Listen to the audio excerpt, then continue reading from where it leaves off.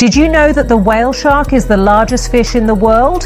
They can grow up to 18 meters long, although the average size is around 12 meters. That's longer than a school bus. Whale sharks are filter feeders, meaning they eat by filtering plankton and small fish from the water.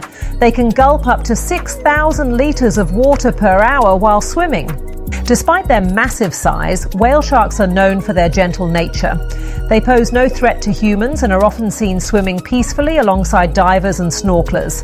Whale sharks reproduce through live birth. Females can give birth to up to 300 pups at a time, each measuring about 1 meter long when born. That's a lot of little whale sharks. These incredible creatures are known for their long migrations.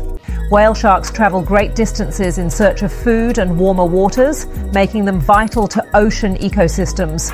Sadly, whale sharks are listed as vulnerable by the IUCN due to threats like overfishing and habitat loss.